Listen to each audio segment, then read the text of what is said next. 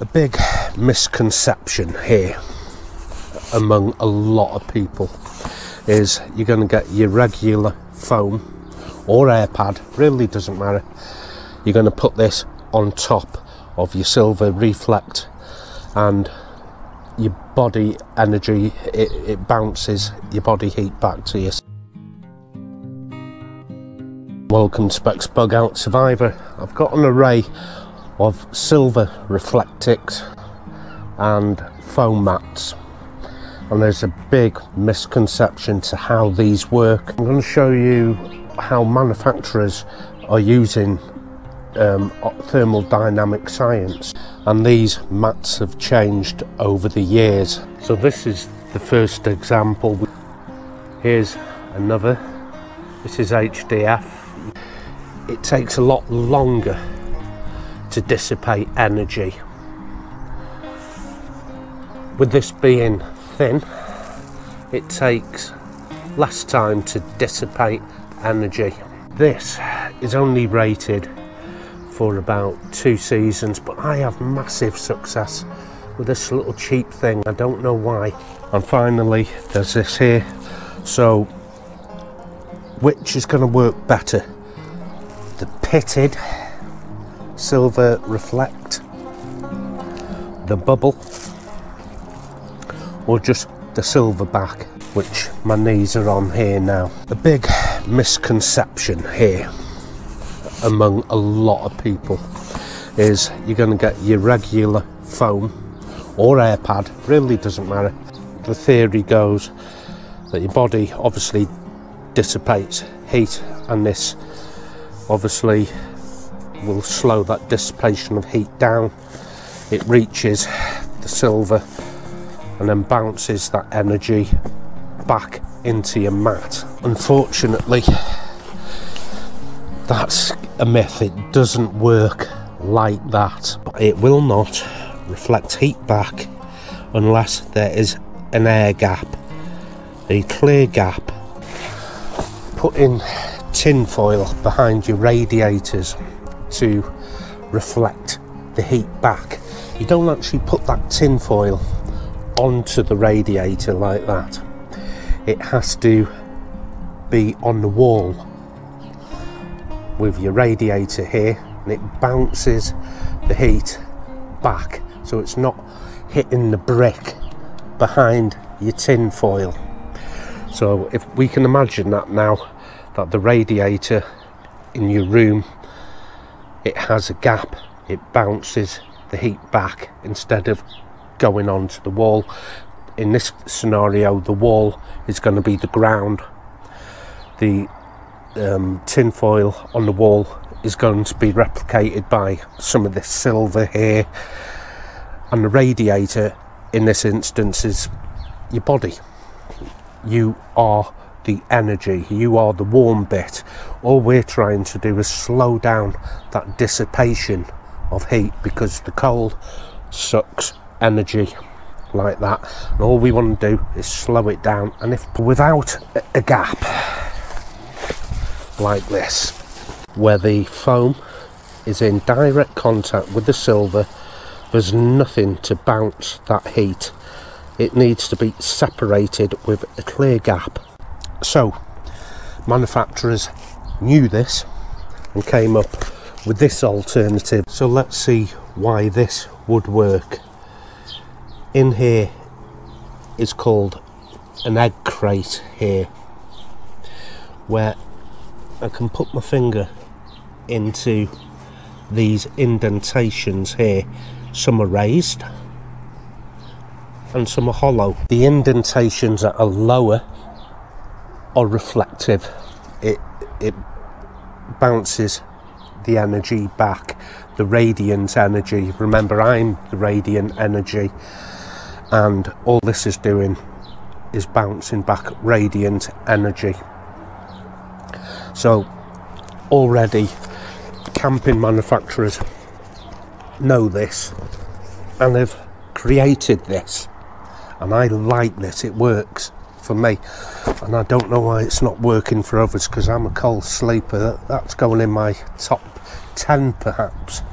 So it's a really weird one as someone who's always cold, because it's not a warm day now, I'm in a t-shirt, but I'm making myself a little chilly on purpose just to demonstrate which works for me at least. Okay, what about something like this? This has air bubbles in, and the air bubbles give that few millimeters of air. I do have another bit of silver matte, which I think was from Highlander, and it's mummy shaped, and it doesn't have any indentation to it, it doesn't have any air to it, it's never going to radiate. Somebody also asked, can it be done with a hammock? And boy, have I been testing that. Now I use underquilts personally, but I understand that not everyone wants to pay that much money on an underquilt, even though I've shown some budget alternatives which are quite good. On a different video I will share with you a little trick we can do with some of these in a hammock, and somebody suggested putting this under your sleeping bag directly under your sleeping bag, so I'm lying on it but not bare skinned. Never lie bare skinned on that. All it is cold. So I've had moderate success with that. Any element of my body that is touching this was cool. Anywhere on my body where there's a gap was warm. If you picture your back looking down, on my spine here is an indentation like that, with the top of the apex where my fingers are would be my backbone. See that hollow there, and either side here is where the back muscles are. Where my spine is would be quite nice and warm because there's a gap and it's reflecting into that hollow space gap. The bits that were touching directly onto the silver, which obviously either side of my back muscles, my glutes, you know, my bum cheeks, just wasn't cold but not as warm as that any part of my body that isn't in direct contact. So the way you achieve the air gap is buy something that creates the air gap with silver reflector on it. In my experience, this has worked incredibly well. Egg crate, incredibly well is the bubble. But for me, this, it really makes no difference. Okay, I'm back indoors, as you can see, get out that cold. Because all this is something you need to be doing and researching well in advance of going out.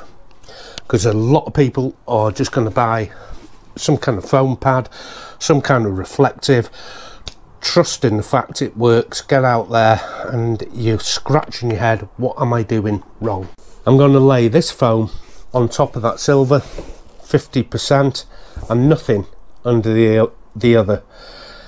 And although I will feel a little benefit, that benefit can be supplemented greatly with an air gap. So I'm not saying it doesn't work, okay? So I'm going to repeat that because there's always people who put their fingers in their ears and tell me I'm wrong. So I'm going to repeat that. I'm not saying this doesn't work. I'm saying let's see if we can supplement this by the air gap. My left foot is directly on the pad, my right foot has the silver back reflector under it. Yeah, my right foot that is on the silver is evidently a little warmer. And it is little. I want it to be noticeable. Now let's create an air gap. For the air gap, I'm going to use the bubble. I'll just stand here for a few seconds. That is noticeable, the change incorporating the air gap. It is noticeable. Yeah. And this, like I said, is an experiment you can do just like this. Just find a cold bit of ground, these tiles are cold, and replicate it. It's simple, so you don't even need to take my word for it. You can try this for yourself.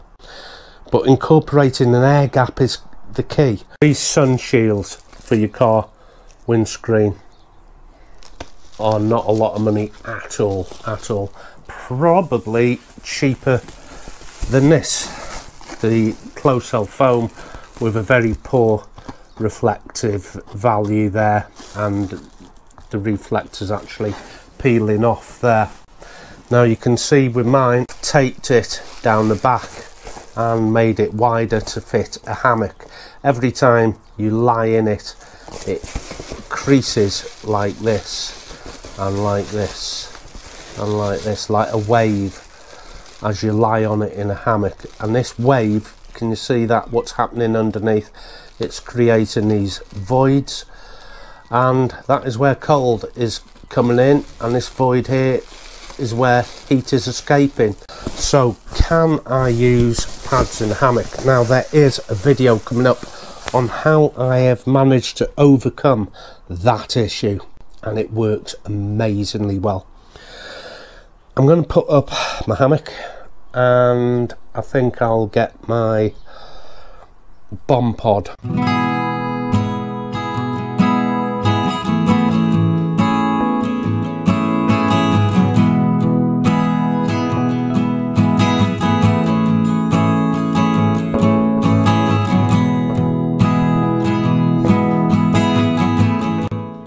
So the reason why this little pod works is because the insulation below me is not pressed up against my skin. There's a gap. So here's my insulation, bottom of my hammock, and you can see there's a clear gap even when it's zipped up.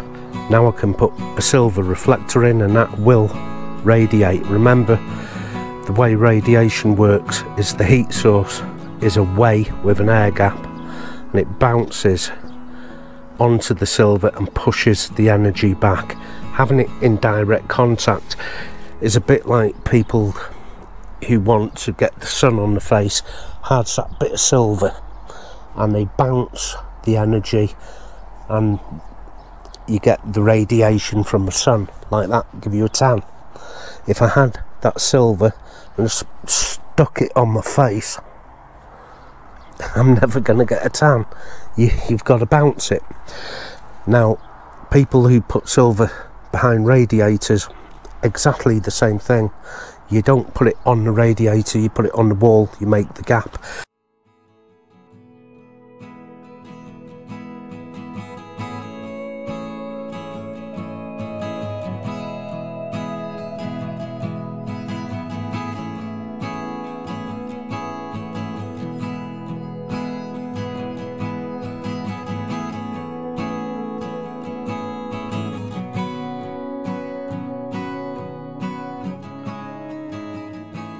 I can reach my arm over and start moving that radiant reflector where I need it.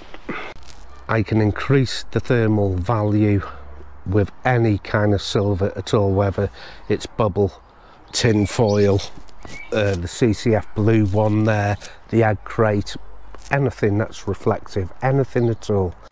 But what about dissipation? How does that work? Dissipation is how slow or fast energy is absorbed and then lost through something like this, which is your sleeping bag or your sleeping pad. The thicker it is, the longer it takes for your body energy to escape. Now here's what sleeping bag manufacturers don't tell you.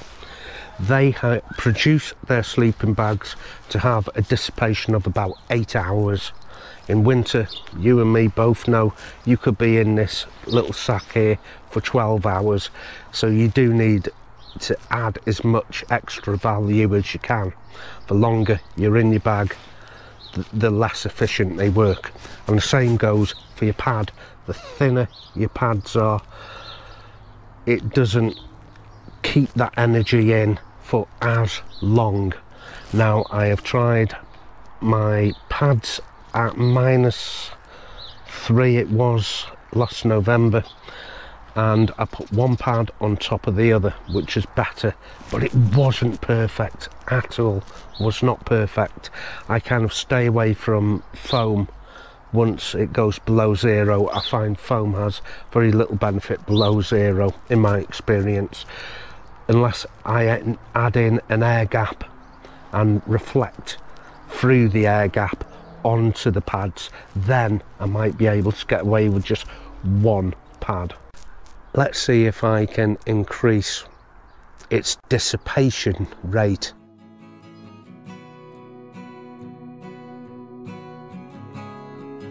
The polyester, then a layer of HDF, then reflect it. So what I've done in effect there is make my sleeping bag thicker.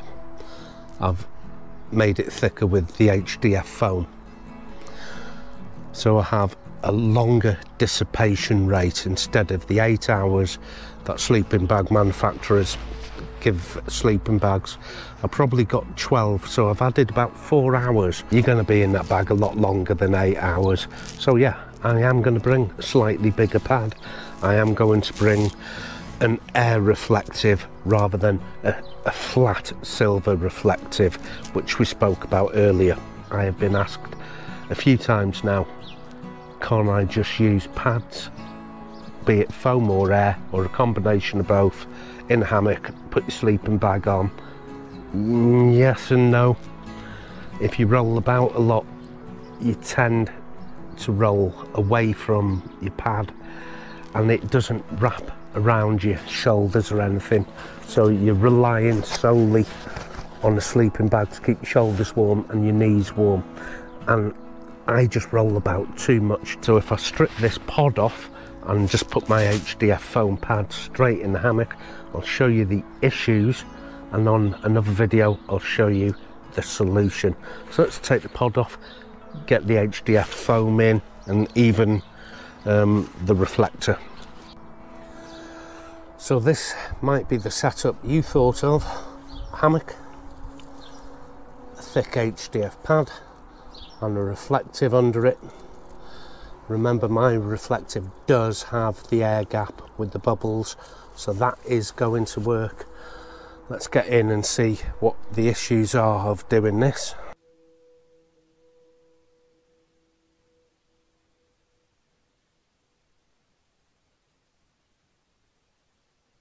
And laying on it, these are the flutes that happen when you lay directly on a mat in a hammock.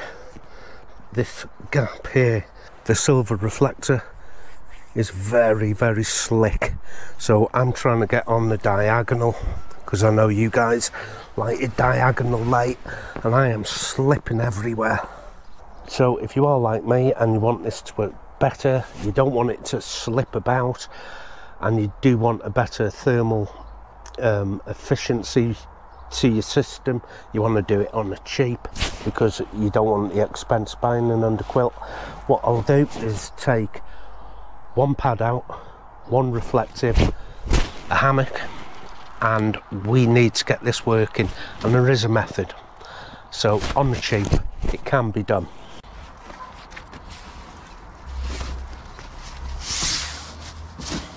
The great thing with this egg crate is you've got the HDF air, which stops it moving about.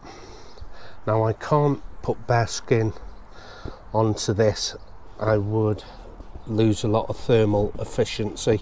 I need to be in the sleeping bag with the sleeping bag touching this. I don't want to be in direct contact with any silver whatsoever. That will have an adverse effect. Trying to get something that works both in the trees and on the ground, it is a harder job than you think, and I know there are pads out there which can do the job, and I've tried them and I'm not impressed. That's why I tend to have underquilts for hammocks and pads for tents, whether it's foam, whether it's an air pad, whether it's a combination of the both. So quick recap, I can put the foam down onto this foam backed silver reflector. There'll be no radiant heat bounce back there because there's no air gap. So instead I would bring in something like this, an air pad.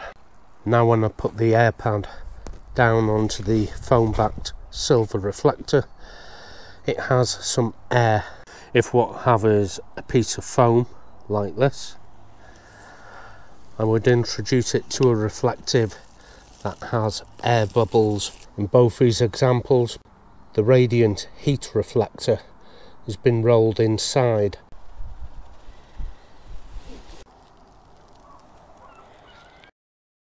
So join me soon and we'll take the hammock out, a HDF pad and a reflective, and we can see if we can sort a lot of problems out. So until then, take care of yourself and I'll see you out there.